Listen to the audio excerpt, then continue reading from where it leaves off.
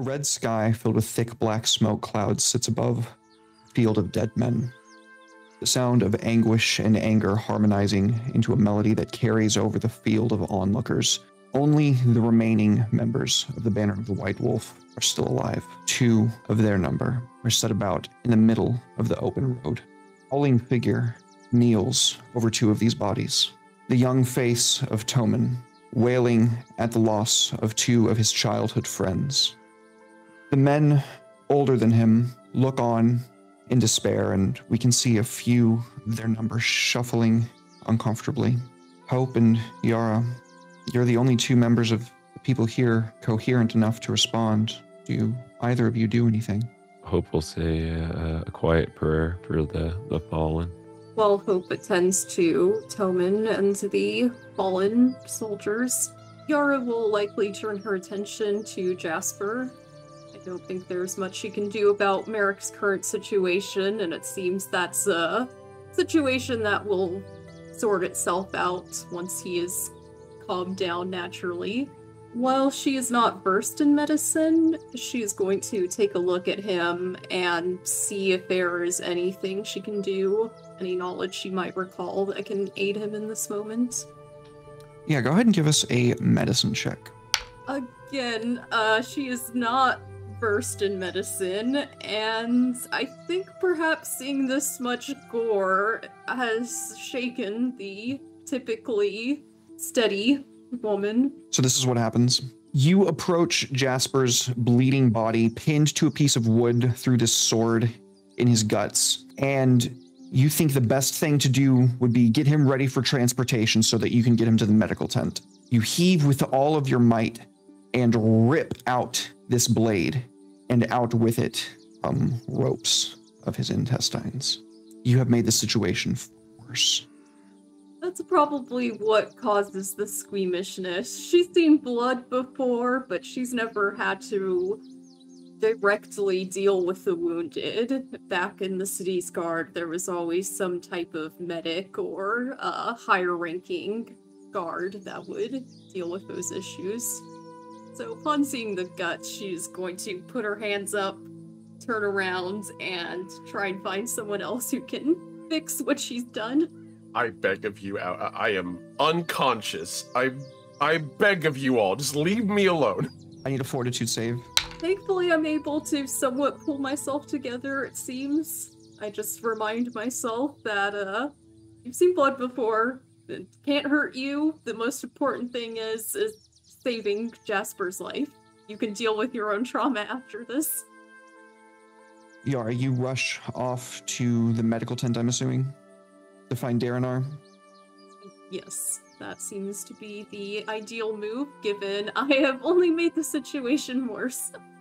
All right. Hope, standing near the crowd, maybe, I would say, a little bit in the middle of it, you can see Soren step forward. He looks to Tommen, and the young man seems to quiet down for just a moment, a fraction of decorum within the recesses of his mind.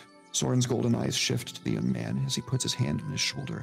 He says, "You have survived your first battle. They have not. This is the price of glory, the death of those close to you." He gestures to the bandits piled next to the 2 young men. "This is the price of victory, blood of those that stand against us. If you cannot abide this, then know I harbor no ill will towards you, though we will leave you back in Corwindale upon our return, where you can live out the remainder of your days as a farmer, ruminating over what might have been. But if you can find the strength within yourself to carry on, there may yet be a place for you within the banner. Toman, you are special. I see great potential in you. I would have you carry my standard into battle, if you would accept it." The young man looks up at him, wiping away tears. "Don't answer it. Think on it. Get back with me in a couple of days." His hand falls from the boy's shoulder, and Soren walks off. "Merrick, can I get a will save from you, please?" How long does it usually take you to calm down after one of these episodes, Merrick? As soon as he sees that there are no more threats to him or the others around him, he usually snaps out of it very quickly. I think that's seeing everyone here put in so much danger by Hawk probably aggravated him a little bit more. So it takes him a second or two to realize that it's over. And as soon as his scream of rage and victory comes to an end, he's calmed himself down and burnt himself out.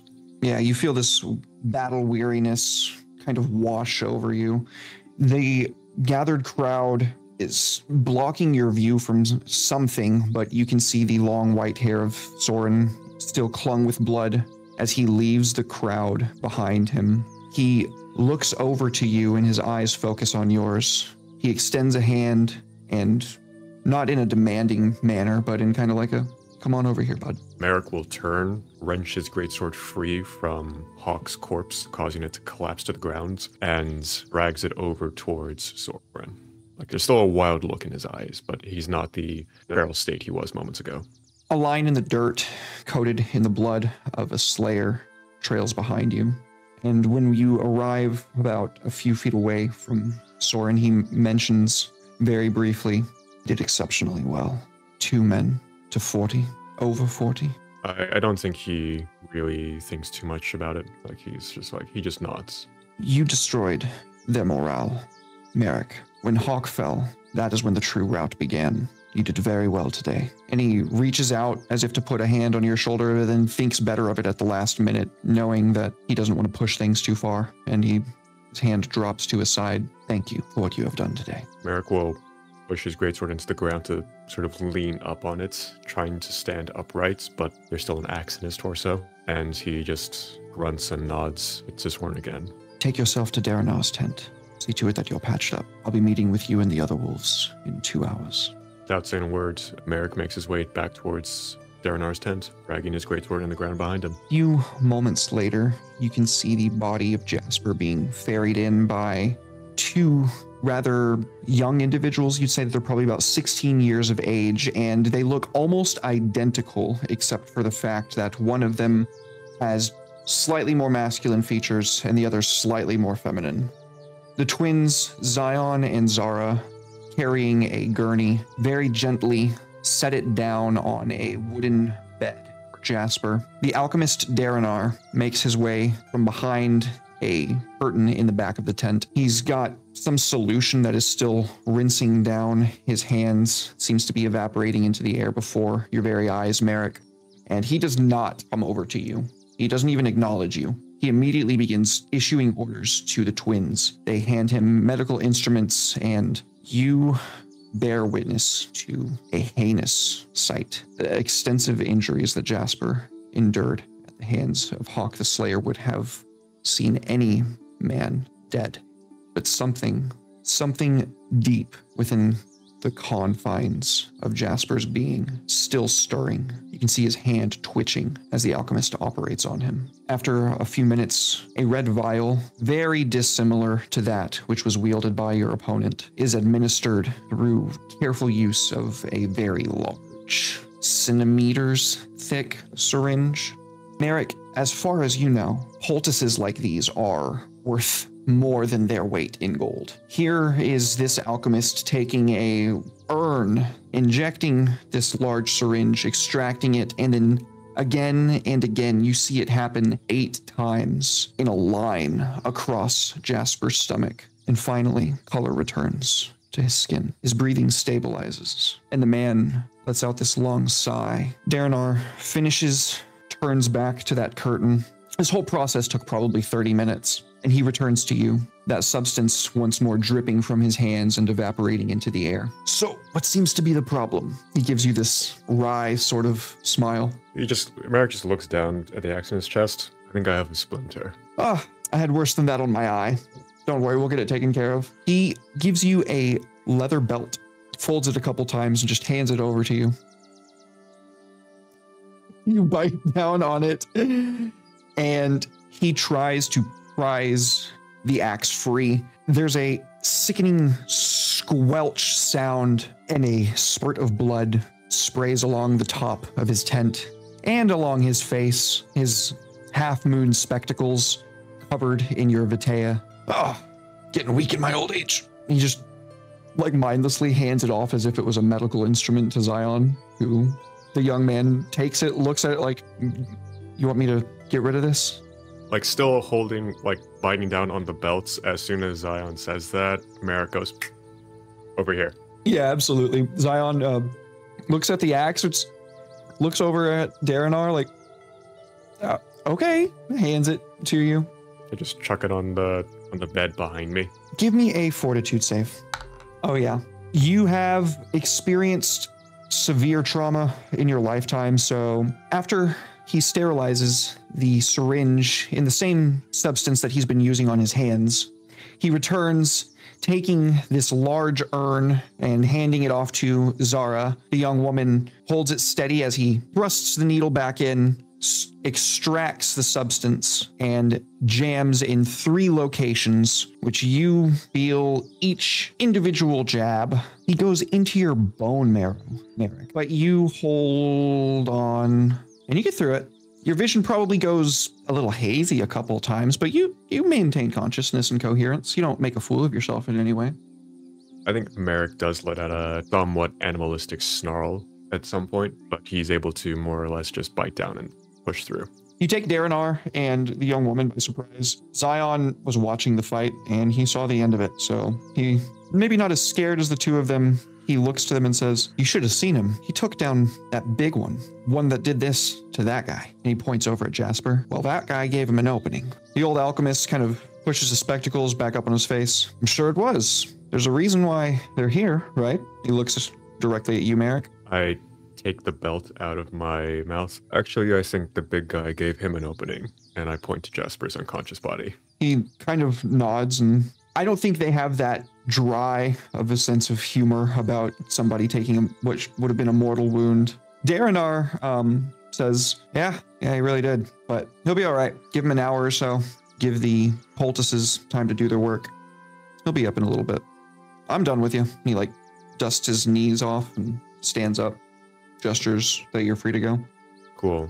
Merrick grabs the axe off of the probably now soaked sheets, his greatsword, and somewhat haggardly walks out of the tents to go find Yara and Hope. Yara is likely already outside the tents, pacing back and forth anxiously. She likely can't stomach whatever Daranar might have been doing to patch up your wounds, so she has been waiting outside to make sure you two are okay. Jasper will be alright. That is a relief. Must say, I do believe one of us should get some type of medical training for the future. I think I might have made it worse when I took that sword out of his stomach. Yes. Right. I can find a book. Well, that's a problem for another time. I'm glad to hear that you two will be fine, though. Where's Hope? Saw him praying earlier. You'll see Hope giving some medical aid to a few of the less wounded. He's got medical knowledge. Yes, he does. Someone's going to want to talk with us in a few hours. Jasper will be up by then. Very well. Would be nice to have a bit of rest before all that, but understand the urgency of the matter. Take the time you need. I meant more Jasper. Think him come up after such a wound. Less than ideal, but I'm sure if he's feeling up to it, he'll want to speak with Soren. Yeah, she'll be okay. How are you doing? Physically fine. I must say this battle was far more brutal than those I am typically accustomed to. But that's just part of the job, isn't it? I'll be fine. Most don't have the big one. Just kind of gesturing towards where Hawk is. Aye, that's true. I must say I've never seen someone of that stature before, and I don't hope to any time again soon. Right. I'm going to rest for a bit. I'll meet you when Soren wants to speak. And Merrick leaves and goes to find a tree that he can go rest up against and hopefully power nap before Soren needs him. So, Hope is tending to the wounded during this time. Merrick is taking a power nap. Yara, what are you going to do? I'll seek out Hope and see if there is anything I can do to help. Something less, vital. I'm sure I can wrap a bandage without causing any additional harm. Hope, make me a medicine check. Very good. Yeah, so you administer medical attention to those that need it on your side. Some scrapes, some wounds that aren't life-threatening but might be serious if they don't get it looked at soon.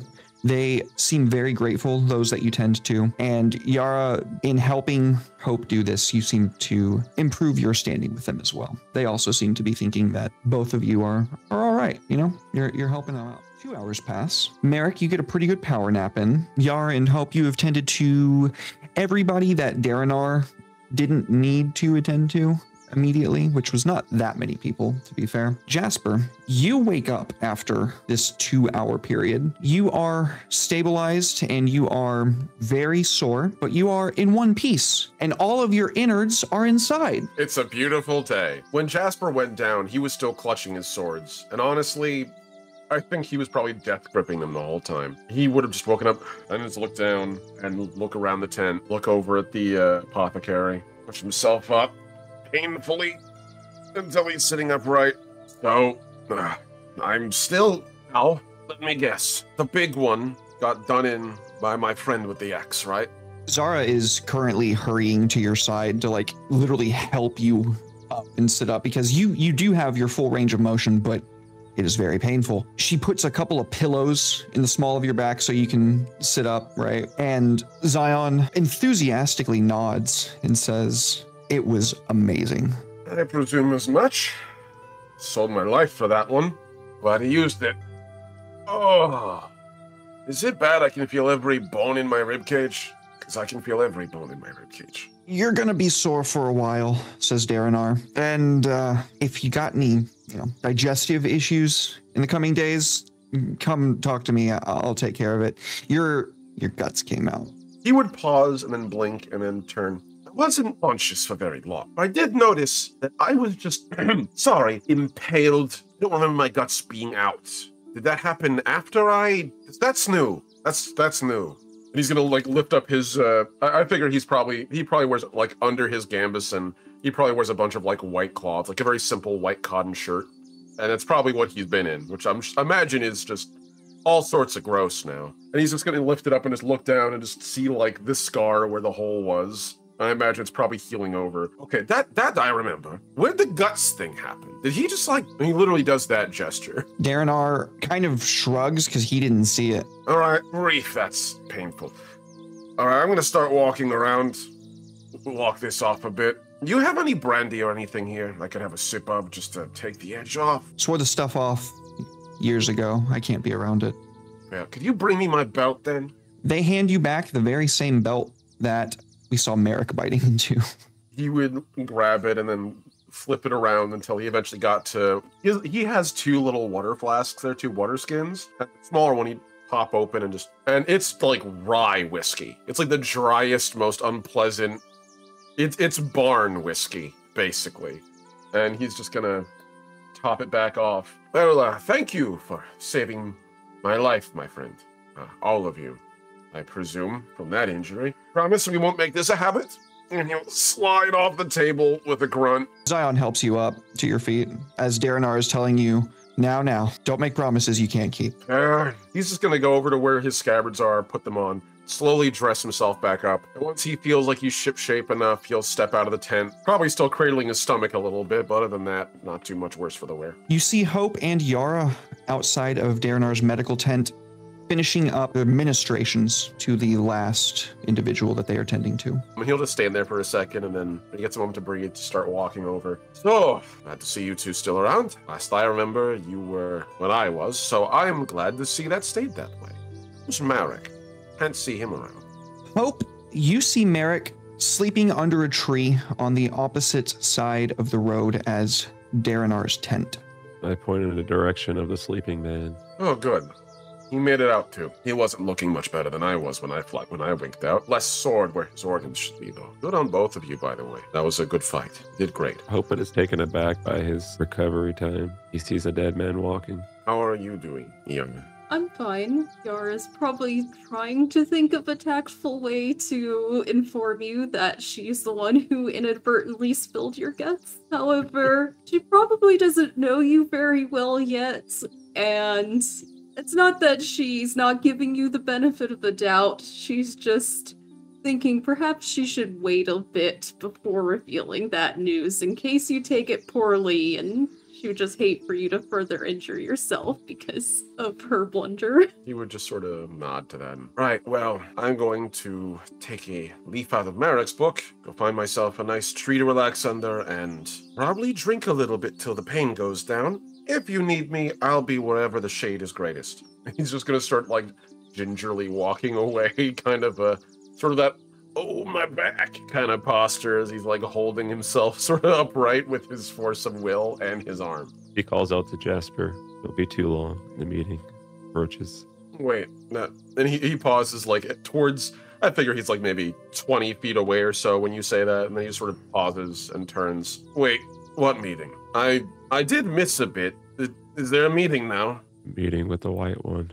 Yes, Merrick did mention that Soren would likely want to speak with us before the day's end. That slipped my mind, as it doesn't seem to be something that should be pressing at this moment, but he is our leader. Prerogative of officers. You always take a bit of your time. Thanks for letting me know. I guess I'll drink a little less then, as he continues to limp off. Yara's of the mindset that this could have been a parchment. This didn't need to be a meeting. Four of you have been gathered into the mayor's house. The mayor's house was utilized by the captain of the bandits that was previously occupying the village of Urshrut, and it has now, in the past 2 hours, been cleared out of everything that is not useful to their cause, that did not originally belong in this house. Currently, a meal is being served by a very short, tan-skinned fellow. He has a thick afro and a shaven face, and he is very enthusiastically telling you about the meal that he has prepared for the 6 of you. Soren, standing before he sits down, finishes wiping off his hands, takes a seat at the table, and he says, "Thank you very much, Joachim. What did you make for us?" Joachim recounts that it is goat left in cow's milk for 2 days that he has braised with butter and served with wild rosemary that he gathered on the road. Soren says that it sounds delicious, can't wait, and opens wine.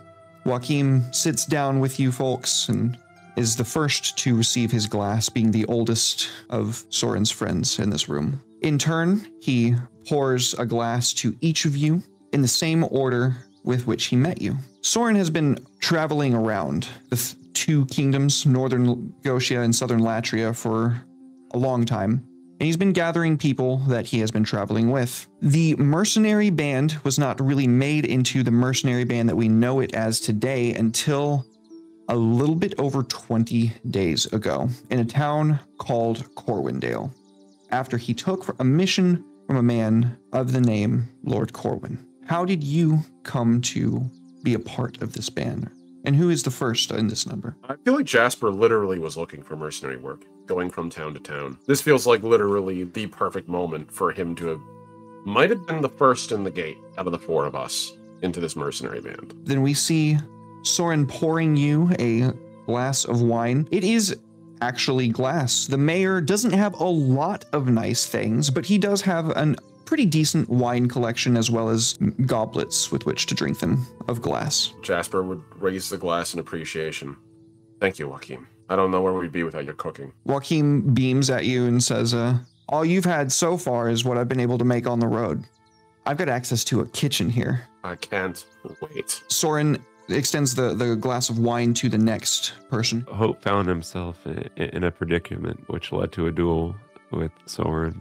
It'll lead to another duel soon. So, with no airs about it, Soren continues extending the wine bottle over to you, Hope, pours you a healthy glass, and moves towards Merrick. I feel like Soren found Merrick next. Probably found him by accident, and probably in a state similar to what Merrick was when he fought and killed Hawk, in that kind of feral frenzy moments, and Soren had to calm him down, and the 2 talked for a while before Merrick decided to join the Banner of the White Wolf. In this brief flashback, I think we see the first time that Soren put his hand on you and things like did not go well for a second before it fades away. He probably knows that doesn't go well out of experience. Yeah, so he extends the bottle of wine to you, pours you a healthy glass as well, and then moves on to Yara. Yara is definitely the newest member after leaving the city of Alabastria and running into an oddly familiar face, Merrick. She teamed up with him, having little elsewhere to turn, and knowing that Merrick is a at least somewhat successful runaway, for lack of a better term, she assumed that he would be able to aid her moving forward. And having heard that he was working for this group of mercenaries, she figured this would at least be a somewhat stable tent over her head, and food in her stomach, and perhaps some coin. He's lucky. So finally, he fills your glass, and with just a little bit left in the bottle, there's no plate set next to him. There is a chair next to him on his right-hand side that is empty. There is a glass goblet in front of it. He fills this glass, and Soren sets the empty wine bottle on the table with a hollow. He raises his glass into the center and says, "To victory, well earned." He takes a small drink of his glass before setting it on the table. "I mentioned it to Merrick, but I had to be sure. From the casualty report, it looks like we only lost 2 men, young ones. But that is typically how it goes," he says with a solemn expression. How long before we move on to the next place? He looks past you, Merrick, to the door at the end of the room. Clearing his throat, he looks back at you. "That is why I wanted you all here. Time is very short. We have but a matter of days before we must be gone from here. And the mayor nor his daughter are nowhere to be seen. I'm sure you're wondering why something like this would matter. They are relatives of Lord Corwin. We are to return, at the very least, the mayor's daughter alive. But that will come in time. We will be meeting again before that is of import. I have need of each of you. Only you can do these things, and I need you to do them to the best of your ability. For they very well may mean the difference between our success and our failure in our endeavors here. If we fail, our pay is cut in half. That will not cover the expenditures it has taken to get us here. That cannot happen." Banner of the Wolf fell by financial attrition. No, that's not acceptable. Merrick, I need you to take a second and 3 more out into the forests near here. Teach them how to hunt, teach them how to forage for food in these lands. They might know a little bit of Latria, but I understand that it is rough living where you come from. Eric nods. Joachim, what would go the furthest, do you think, to fill our ranks' bellies? Well, you get a deer, you get a boar, something like that. I mean, there's only like 50 of us, so if you can bring us a boar, we'd probably be set for at least a day. And if you can teach them how to get a boar, well, then we'll probably be able to stay here for a while longer. I look to Joaquin. Do you have the means to cure meat here? I used what last bit we had on the road, but there's plenty of stocks in the larder here in the mayor's house. Understood. Soren turned his attention to Yara. Apparently, Merrick made a spectacle enough to drive away one of the bandits before he could be felled properly by our blades. One of our scouts was able to catch him before he could escape into the woods. Yara, I understand you worked for the Alabastrian Guard, correct? That is true. I need you to interrogate him. Find out where the mayor and his daughter went. The rest of the townspeople probably followed. Yara will nod, not confident enough to bring up the fact that she probably has never interrogated anyone. She's seen the process before, so thinks she can wing it. Soren affixes his gaze to Jasper. Jasper, I need you to get with Arendelle the quartermaster. Find what you can that is of use in this village. You were a farmer, you said, right? Yes, I was. Well, you are wounded, so I can't be sending you to do anything too strenuous, but find what you can that you think might aid us in our cause. Wagons, for instance. If we are able to secure enough supplies to last us a while, we may as well take them with us. I figure the obvious question need be asked. Will the Lord Mayor be fine with us absconding with his supplies and stock? We are to return him to Lord Corwin. I assume that the villagers will understand. All right. I'll give it my best. He's gonna tip his glass up and take one deep swig as he sort of nurses his ribs a little bit. Nothing too strenuous. Understand, I need you fit for travel in 2 days' time. I'll be fine. It's not the first time I've been injured. First time I've been impaled, but not the first time I've been injured. I'll be all right. I will say, you chose to put me on something not strenuous. Farming's an interesting choice for relaxation. I don't need you to do the farming. I need you to find supplies that farmers would leave behind because I don't know anyone else here who would know where to look. I'm being facetious and my ribs hurt like mad. Let me have a little levity.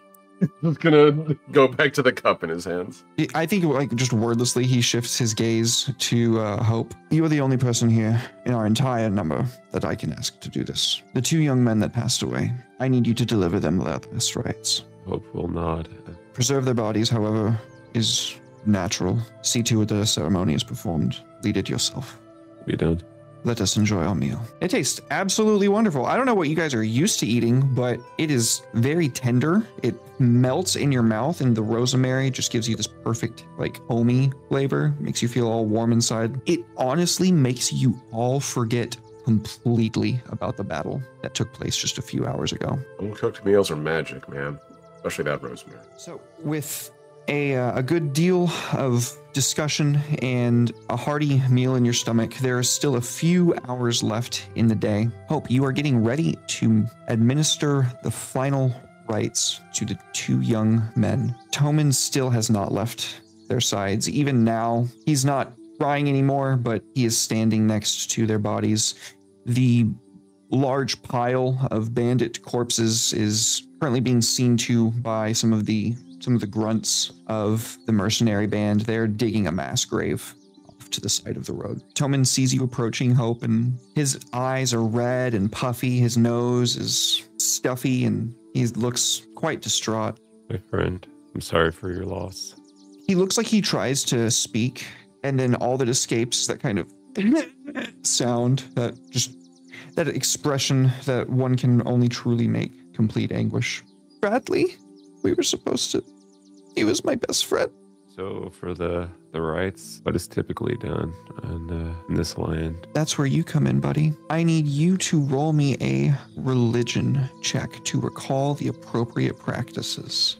You remember exactly what you're supposed to do. In fact, you have a very clear memory of your master, Amon, teaching you this when he was tending to some individuals that required services of your monastery, passed away along the road. I gesture to Talmud. I hand him some incense. Here, this may help with the pain, doing this work. One of the things that you were able to keep within your pack, and you probably, is it fair to say this, that like you've held on to it for a very long time because it was a specific type of funerary incense that is burned and the herbs imbibe a sense of peace onto people? I'd say that. Yeah, so he takes it and goes, I don't really know what to do with this. Just follow my lead. So you have Toman help you construct a funeral pyre for the 2 young men. You have him help you put the 2 bodies side by side on this large circle made in the image of the sun. And after a good number of hours have passed, they will be ready for their final goodbyes at the setting of the sun. During this waiting period, are you comforting Toman? Yeah, I'm teaching him the proper etiquette and really taking his mind off the despair that he's feeling. Just, sending off your friends one last time is a great honor. He hears what you're saying, but he's not really sold on the idea. He's never experienced somebody his own age dying, and definitely not in battle. The worst thing that's happened in Toman's life that he shares with you is when his father died in service to the Corwin household. I do a persuasion check. I'll give him a recounting of my own trials. Also, you tell him all the things that have happened in Hope's life. I tell him death isn't the end. There's still purpose. Yeah. That's a good way to pass the time. It's a long story. So Yara, leaving your luncheon with Soren, you are told that the bandit is being held captive in a barn right here on the mayor's property. What does Yara know about these bandits? Probably didn't ask very many questions prior to the skirmish, just having heard you're going into battle and having previously been a guard, immediately going, yes sir, and putting her gear on. She really doesn't know what their motive is. That's her first task, to go ask some questions and see what she can find out about these bandits before questioning the bandit themselves. Okay, so who are you going to go talk to first? Who is under Soren? Who's his second in command? Or at least someone of a higher rank than us foot soldiers? You know that Soren leans really heavily on Arundel, the quartermaster, to take care of a lot of the things regarding the men. And if they are available, I would like to speak with them and ask a few questions. Sure. I suppose that we would see you and Jasper both walking in that direction then, because that's also where he was told to go. You can see Arundel setting up a new storage facility in one of the old barns farmers left behind. I approach Arundel and I'm fairly blunt. I ask, may I have a moment of your time? Promise I shall be quick. Arundel doesn't really wear armor. She is not a fighter by nature. She is much more a logistician. That's not to say, however, that her hands don't have calluses or that she is shy from work. She takes a moment to set down a piece of leather. Yeah, what can I do for you? I was hoping you might be able to tell me what you know of the bandits that we recently defeated. Not typically my job to ask questions, however, Soren has recently tasked me with just that. Questioning one of the captured bandits, and I was hoping to gain some insight on them beforehand. Right, that makes sense. And that must mean that you're here to help me. She points to Jasper. Well, from what I was able to gather from it, it worked for the Goshians. They were paid by that captain that Soren dispatched during the fighting. He was the one in charge of them. He was the one paying them. What were they doing here, specifically? Arundel doesn't know. She would tell you, your guess is as good as mine. See? Well, thank you for your time. She'll turn and start heading in the direction of the barn while thinking. You can hear her muttering to Jasper as you're walking off. So unlike bandits to sit and take root somewhere. I always thought that they just wandered around. And now where are you heading, Yara? Before Yara goes, actually, I think Jasper would say, wait up a second, and sort of like jog after for a moment. I'll be right back. Give me a moment. And when he's with you, like sort of alone, Yara, he'll just say, if I'm being honest, most bandits tend to be places for resources. My experience. Not here for politics, but if they're hired by Goshians, they might have just been, I don't know, wild dogs, basically, loosed on these people. Pressure, right? That'd be my thought. Drive them out of the land for some other purpose. Or make it so miserable that they turn on their lords. At least that'd be, well, that sounds mean, but that'd be what I'd do if I had the same decision. The only logical thing I could think of. That is helpful. I appreciate it. I meant to tell you earlier today, but didn't quite know how. After the battle, I tried my best to aid you, but I fear I, almost did quite the opposite. Seems taking large weapons out of people's bodies doesn't always help them, and for that I apologize. So that was you then? I... Actually makes me feel a little better. Because I was worried that I had just, when you're stabbed through the stomach and the last thing you see is someone swinging an axe, you're not really that concerned with how you look. And then I come back and I hear, oh, my organs, man. I was just worried someone had done something untoward with my body after I was unconscious. I appreciate your effort to help me. And let's be honest, I'm getting better. So just next time you see someone impaled or something, maybe leave it in, but water under the bridge, my friend. Lesson learned. Seems that I am better at dispatching of things rather than healing them, but I hope to learn to do the latter as well. I've never had a mind for healing. That's for others more capable with their hands than me. Good luck, Yara. Likewise. Just walk back. All right. So Yara, now where do you go? She heads towards the barn and pauses outside for a moment, trying to think things over. It's not sure the best course of action. Back in the Guard, they were known for using what was called the peace method, otherwise known as persecute, extort, accuse, condemn, and execute. She doesn't think that's really going to work in this instance. Yeah. Their version of interrogation is probably tell us what we want to know and we'll kill you. After a few moments of thinking, she will head inside the barn and see what she's dealing with. You find the man battered and I'll say bloodied as well. He's got a broken nose, a black eye, his shirt is torn, and you can see a shallow cut across his stomach. That was probably made more for an intimidation factor. He's bound by his hands, which are being held on the rafters of the barn, and he's just kind of hanging there, maybe 6 inches off the ground. I see someone's already started on the peace method. Gonna go ahead and cut him down, keeping his hands still bound. There's no need for him to be quite so uncomfortable.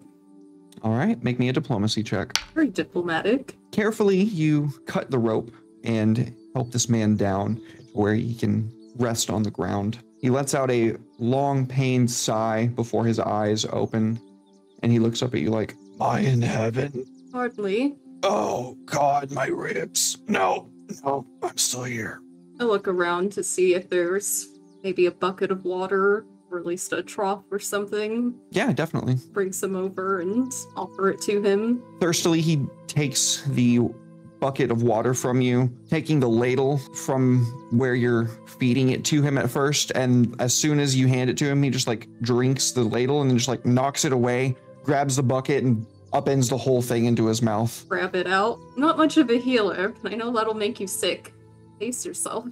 Your boys roughed me up pretty good when I tried to run. I can see that. I don't think an apology will help much with that, unfortunately. Doesn't hurt. He kind of gives you this grin. You can see that he's got a couple of his teeth missing. She just stares at him blankly. She knows exactly what he's fishing for, but she just looks at him as if she has no idea he's hinting for her to actually apologize. Certain they didn't send you here to cut me down and give me dinner.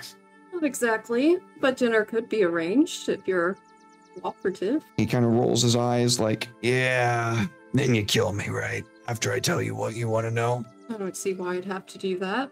You're a bandit, right? You work for the highest pay, presumably? You're not really loyal to those you were previously employed to.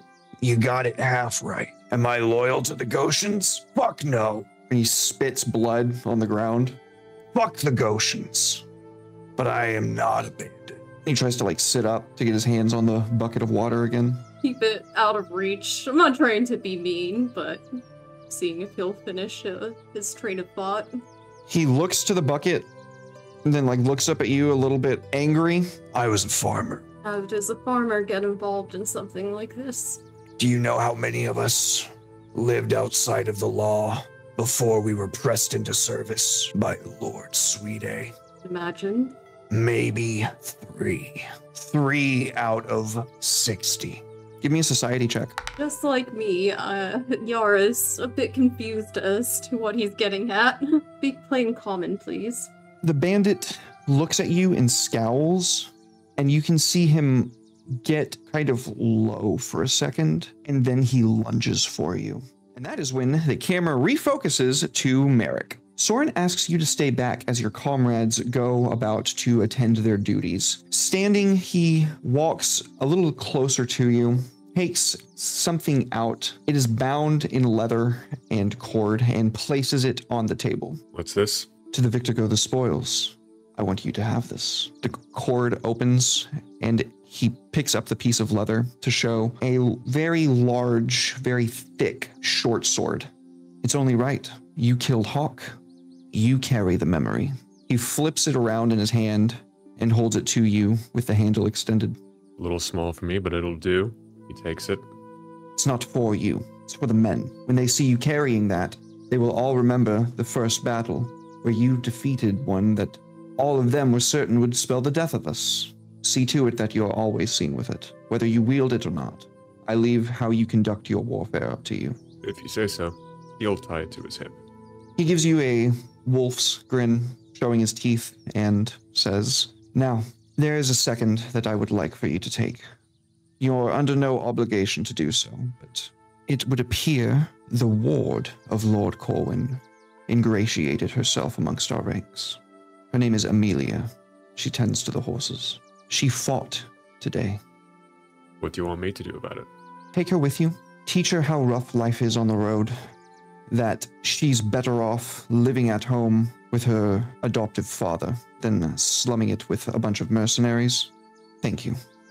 And good job again, Merrick. He nods to you. Merrick will look like he wants to say something, but then just nod and then he'll leave. The door closes behind you, and you are under the blue sky yet again. At this point, Merrick will go find 4 people that he can go hunt with, Amelia being one of them. You find Amelia tending to the horses. She sees you approaching and her face lights up. She's a attractive 19-year-old young woman wearing armor that you can tell is far too large for her. She is of slight stature, and she has about her a blue cloak. Oh, Merrick, it's nice to get to meet you. I'm Amelia. I saw you out there today. It was impressive. The armor looks too big for you. Where'd you get it? She kind of blushes and looks down. Arendelle said they didn't have anything in my size, so I just took some extra belts and cinched it. All right, you're coming with me.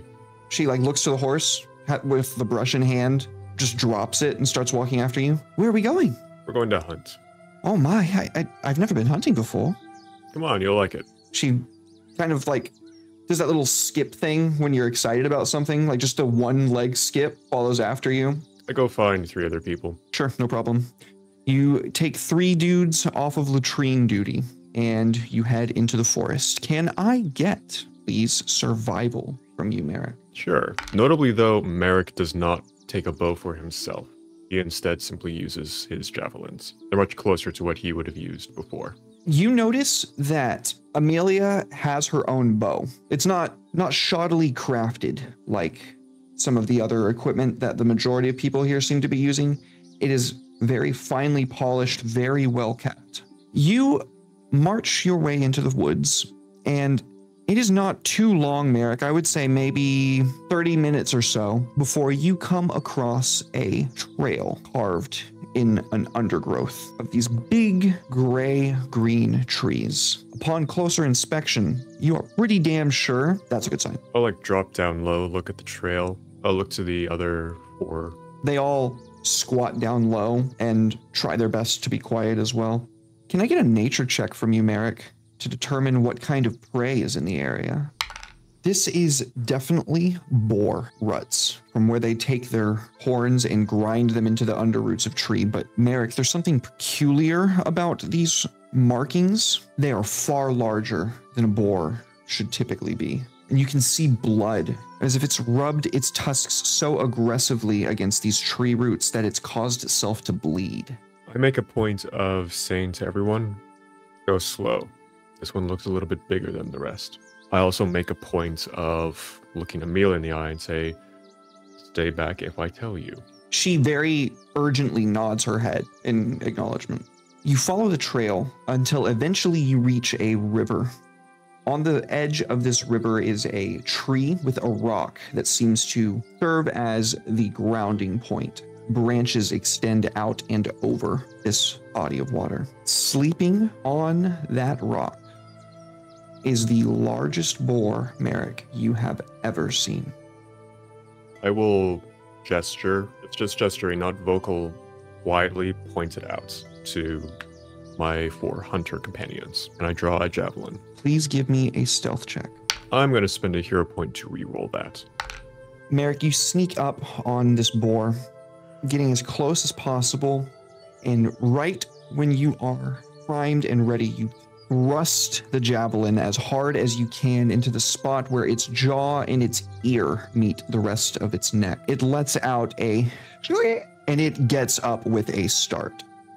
Panning away from this riverside scene, we focus back in on Jasper, who, still meeting with Arendelle, is now a little bit more privy to the needs of the banner.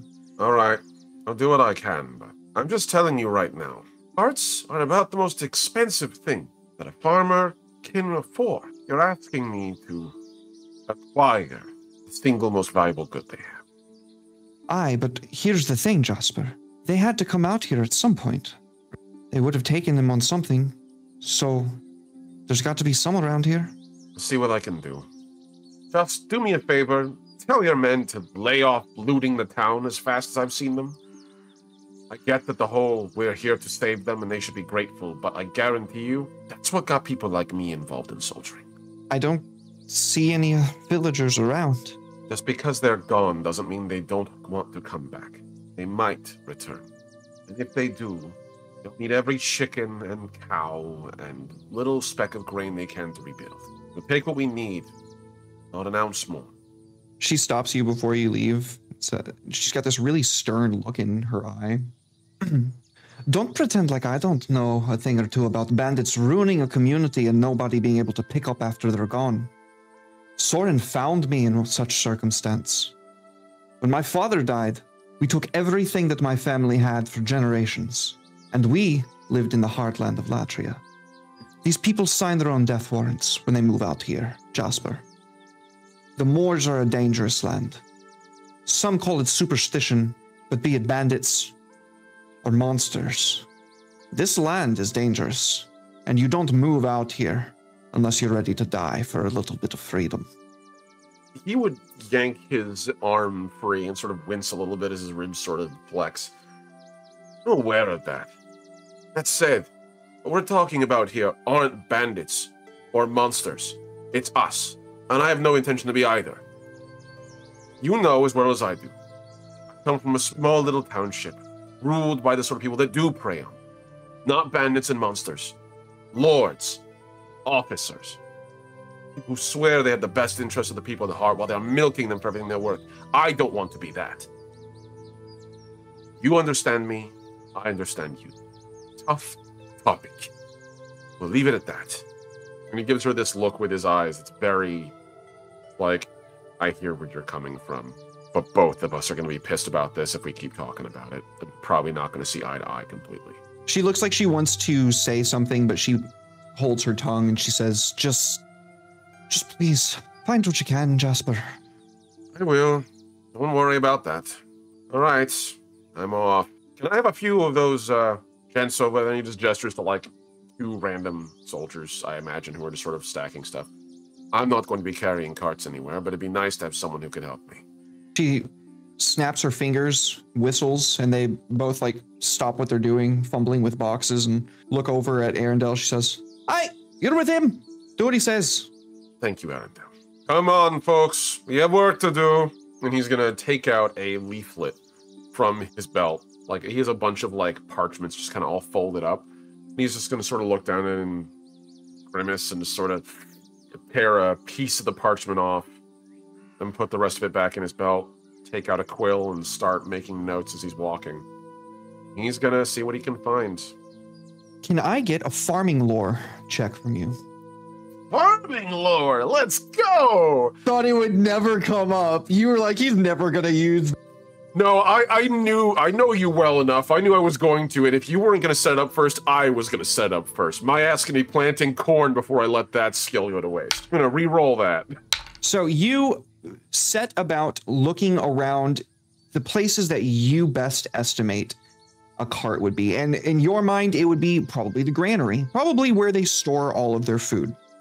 So you and the 2 mercenaries in tow make your way across the field to a large storage facility on the opposite end of this basin north of the mill that you saw when you entered town. There you have the 2 men open the large wooden doors, and almost comically, the only thing that skitters out are 2 mice. Just there's no food in there whatsoever. Well, that'd be disappointing if I actually had any hope for it. But the car will do, I think.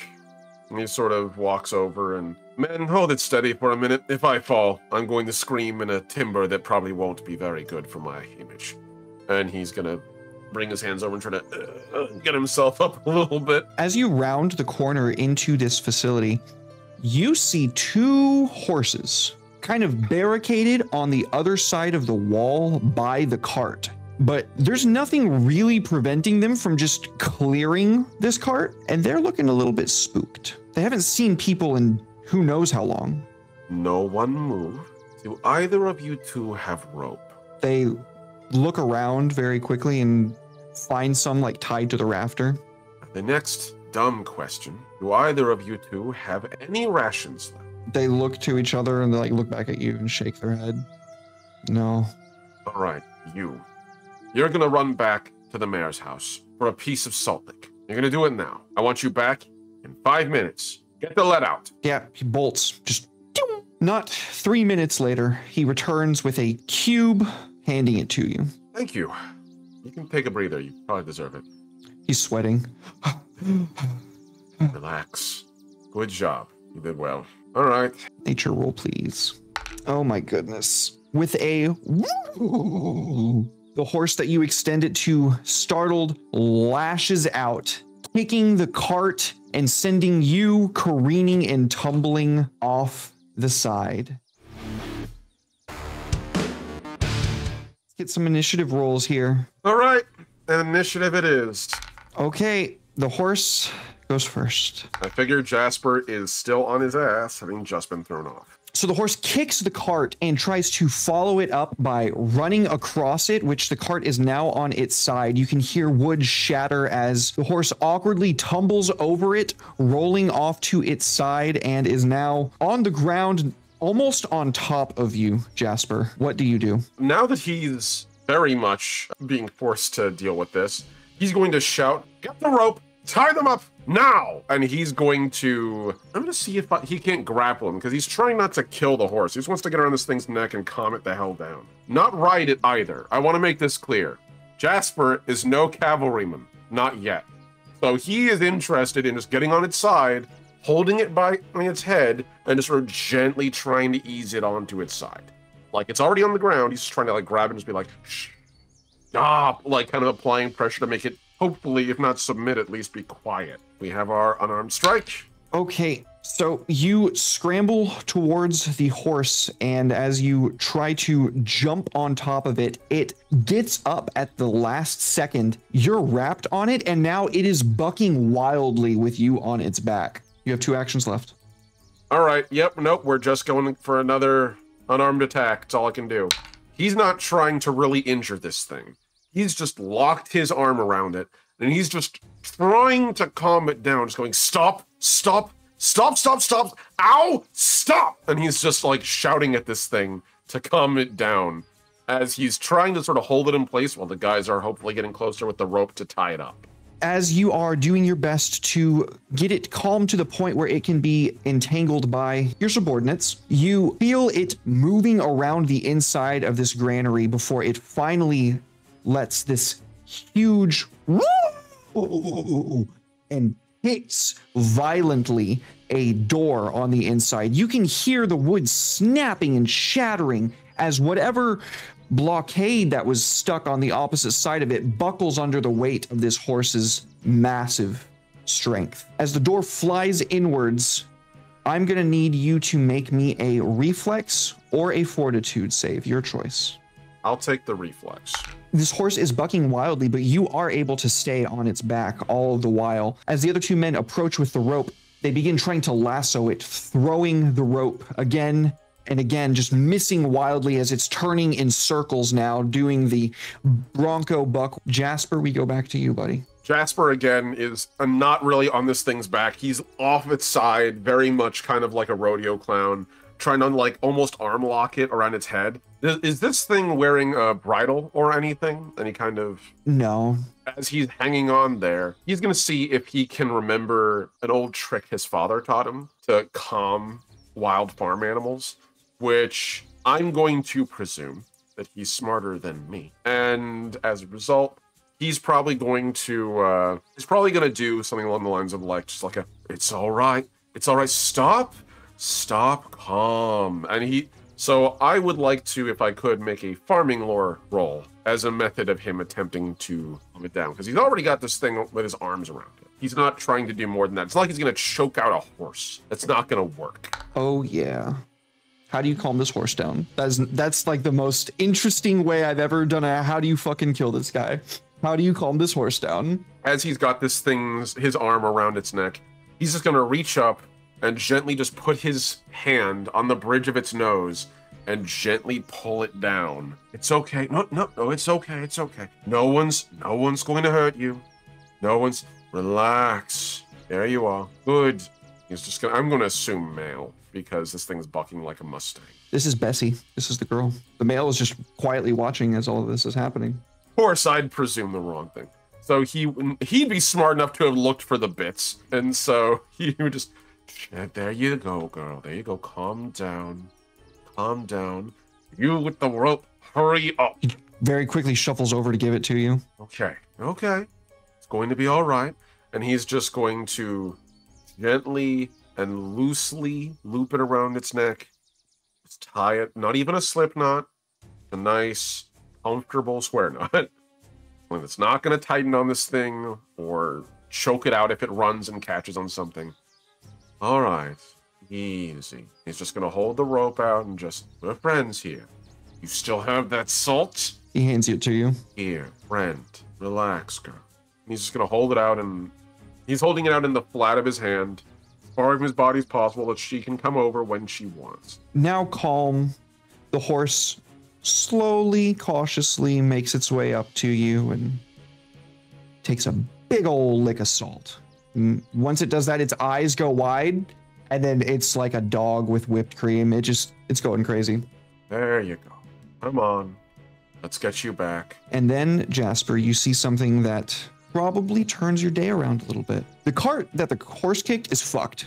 There is no repairing that. It got kicked in half, damn near. Behind the door that this horse kicked open, however, there is a carriage. It's covered, but you can tell that it is no mere cart because the wood of the wheels is a lot thinner and a lot sturdier. It's actually bolted on there, not just screwed on there.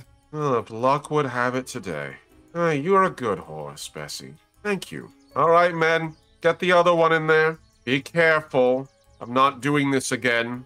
See what you can do about that cart. One of them, the one that just handed you the salt lick, continues walking into the room, pulls the cover off of the carriage, and you can see rather ornate engravings in the wood, indicating porcine creatures in the structure of it. There's a door on the back of it that's locked, and the man says, "Hey, Jasper, you might want to take a look at this." Right, let me take a peek. Here, what's your name, if I might ask? And he just sort of, towards the guy I'm assuming, one who didn't provide the salt lick. Jim. Jim, hold this. She's a good girl. Keep telling her that. Be gentle. And if she does anything stupid, it's on you, friend. And he's just gonna pat him on the shoulder and jog with a couple of like grunts as he's doing it, because he's trying to get there as quick as possible. Jasper, can I get a crafting roll from you to see if you can figure out the best way to open this lock? He, as opposed to using his swords, he reaches behind him and takes one of the hatchets that he carries around to throw. And he sort of flips it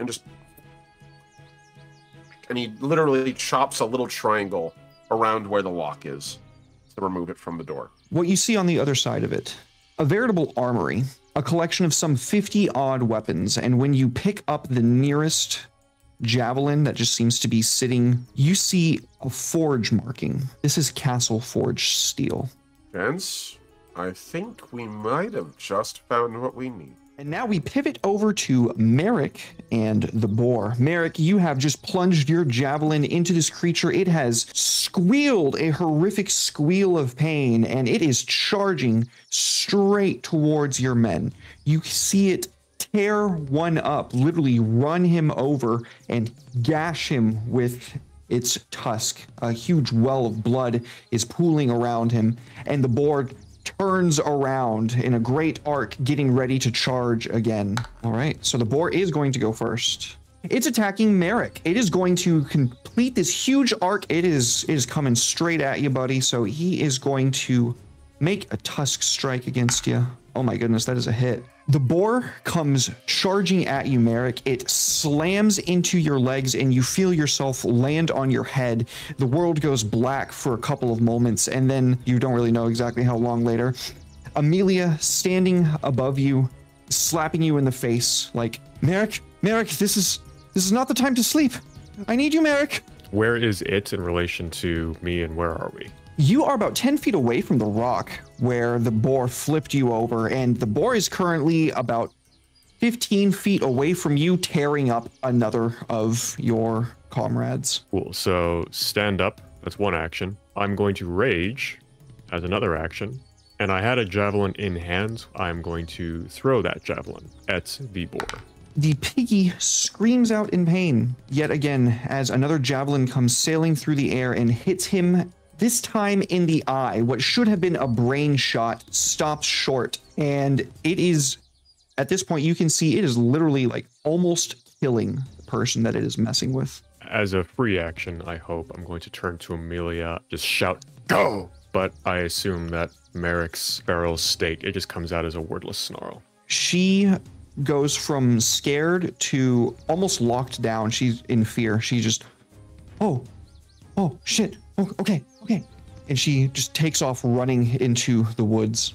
The boar is going to continue with the person that it is currently stomping on, and by the time the boar has stopped thrusting its jaws forward and the dust clears, the man is not moving. I'm going to, as one action, draw my greatsword, which is one action, and I'm going to perform a sudden charge.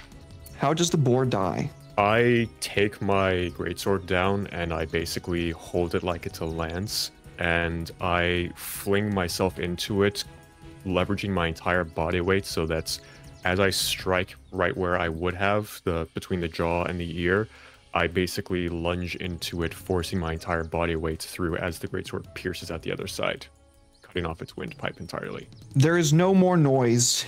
It just falls with a hearty. There's a few seconds pause before, from the tree line, we can see Amelia's face poking out. Is it over? Still almost like vibrating, Merrick takes a second to like puts his foot against the boar's head, pulls out his greatsword, wipes it off on the pelt. Are either of the others alive? One of them pretty banged up, but the other is in complete fine. He's okay. So one of them's dead though, yeah? Yeah, one of them is dead. I point to the one that looks good, that's all right, and say, "You carry him back," and I point to the dead one, and I point to the one that's beat up. "You're gonna help me with this." And without answering Amelia, we start dragging the boar back to camp. Yeah, it takes all of your might, and it's going to take a long walk back to camp. We pivot back over to Yara as the man has reached out for the bucket and is going to try to hit you with it, Yara. But I first need initiative rolls. Ooh, looks like he's going first. All right. Clements the Bandit trying to hit you with this bucket. He reaches out for it, grabs it, and there's a huge slosh of water as it comes spilling all around, but he swings and misses. He stands up with another action, and he's going to try to punch you with his third action. And he solid connects with a critical hit on a natural 20. So he swings with both of his hands and slams against your head. You take 10 damage. Yeah, there's blood that pops from your mouth, and you can feel your tooth, like where you bit into your lip. He's got a wild look in his eyes. Just a few moments ago, he was talking to you mostly normally, and now I think you said something that pissed him off. Well, if we can't settle this with words, then we shall with fists. Almost reflexively, without thinking, as the bandit's fist connects with Yara's face, you see the bucket that has presumably fallen onto the ground fly up on its own in the direction of the back of the bandit's head.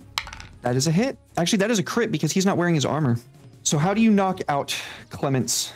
She doesn't even think about it. Just as soon as the pain starts spreading through her face, you just see her eyes flash, and you just feel something, the bucket, connect into the back of his head, or his world goes black. And then she spits out some of the blood on the ground next to him. She shakes her head, like, could have done that the easy way. Chose the hard way. And then I bind him up again, much tighter this time. All right, I'll tell you what you want to know. Okay. What did you hit me with? I don't know what you're talking about. You want answers? Ask your fucking questions. The gruff tone from his voice completely gone. Why were you and the rest of your party here? The Sweet Ace, they pressed me and all the other people that they put into prison into service. For what purpose? Told us that they were going to give us a second shot at life. We were going to follow Captain down into the moors, going to raise a little hell, and then we were going to march into Latria, start raiding, taking things and bringing them back so that we could pay our debt to society that way. That is what the Sweet A's told you. He nods his head, yes. What do they get out of all that? I don't know. All I know is they were going to give us a bunch of weapons and send us to go, attack villages. So, your freedom is worth the innocent lives of those who have never offended you? What would you choose? It's life or death. I don't want to die. That is understandable. In light of your honesty, I will see that someone comes and tends to your wounds, and some more food and water will be brought to you. I expect you to continue to be cooperative. You want to know where the mayor went, huh? That would be welcome to know. All right. We set on the town back in Aurora, dead of winter. Some of the villagers that lived on the outskirts saw us coming first, and they came to warn the mayor, is what I can only guess, because we saw them heading out in force with only the things that they could carry. Captain Sweet A told us to secure the town, but me and 4 others were sent to scout after them, see where they went. We tracked them about 2 days north of this village. It's an abandoned mining town, but we booked it. There was something out in those woods. Something following us. We didn't stick around to see what happened after they made it to that town. And the mayor? He led them. He was out in front. Little girl, too. Is that all the information you can provide me? Think carefully before you reply. There's some Gretchen off the road. They probably attack whatever and whoever they can get their hands on. Yara nods. And checks his bindings one last time before going to see what she said. Get someone to check on his wounds. Give him some food. Make sure that nobody's going to off him in his sleep. He seems pretty defeated, and now that he's suffered a concussion as well, you are pretty sure he's not going to be in any condition to fight. If he can be rehabilitated, then she will recommend to Soren that perhaps they see if he'd be willing to join their mercenary group. The sun setting over the horizon, we can see Jasper has accomplished his mission, the carriage being ferried out to the mayor's house. Yara, having finished her obligations, making her way back to the mayor's house as well to let Soren know that she accomplished her job. And Merrick, it is at about this point you are arriving back to the outskirts of Urshrit with this massive boar in tow. Amelia's walking next to you. She hasn't said much on this walk back. She's intimidated by you yelling at her. She knew that you weren't mad at her, but it put her off a little bit. After we deliver the boar to Joaquin to do with it whatever he will, I tell the injured one to go to Darandar, and I take Amelia to the side. And I go, listen, I know who you are. What do you mean? I'm just Amelia, I know who you are. Her expression changes, just like... Soren told me to expose you to the reality of this kind of life. What I did with the boar was not easy. You were better off where you were before. That's supposed to make me want to go home. Hopefully, yes. I've shown you what this life can be like. What you do now is in your hands. She looks over to the man who is carrying the corpse, looks back at Joachim, who is telling some other men how he wants the boar strung up, and then looks back at you. Currently has a hole in his torso, a new one. Her eyes rest on it for a minute, and she kind of winces before locking eyes with you. I think I found exactly where I'm supposed to be. Merrick doesn't say anything. He just looks at her in her eyes for a minute.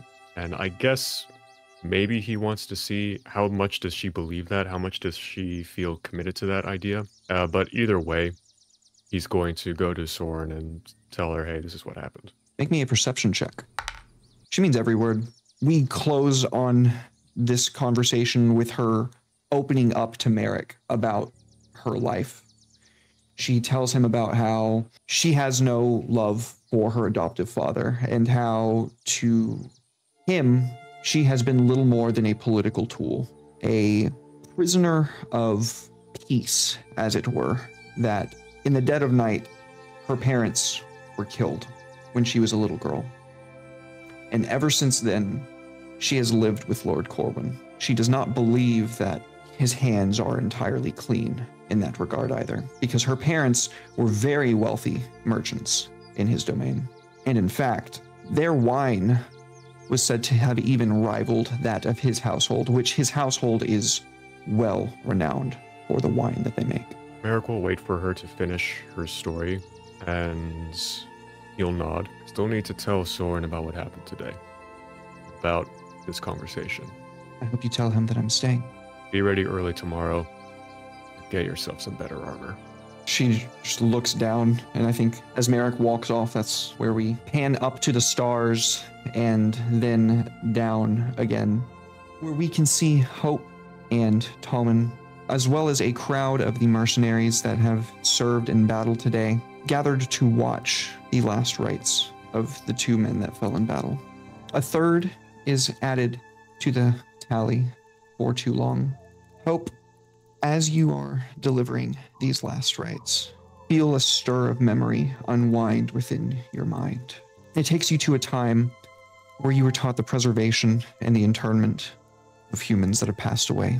At this time, your master, Amon, mused on the very nature of death and how he believes that death is not the end of a soul's journey, but rather the doorway to the next life, the culmination of all of our efforts here on Illyria, and our reward for living the lives that we saw fit. You come to, once again, with the feeling of being crushed, of your torso feeling as if it is under severe pressure, only to realize that it is Tommen hugging you and weeping openly into your shoulder. He pulls his head back and locks his eyes with you, and he tells you, "It's okay, I can be strong for you." Hope lets out a breath that's been caught for a while now, and he hugs him back. The mercenaries in the crowd gathered around to watch mourn in their own ways, some letting the tears run, others more reserved. Merrick and Yara and Jasper, you have arrived to this gathering just now.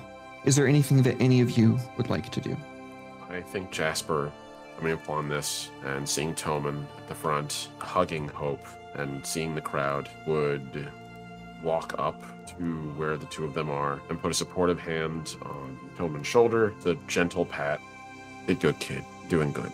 Yara would go join Hope where he is preparing the bodies. She waits until after the burning and will gather some of the ashes and use them to perform a last sacrifice to the gods, as is custom with her tribe.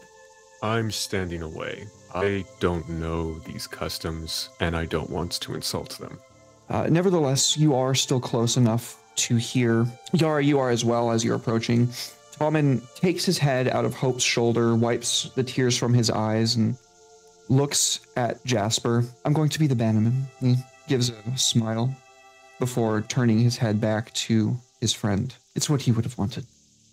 Another tear rolls down his cheek, and as the ashes billow up into the open sky above, 3 shooting stars trace their distance across its face.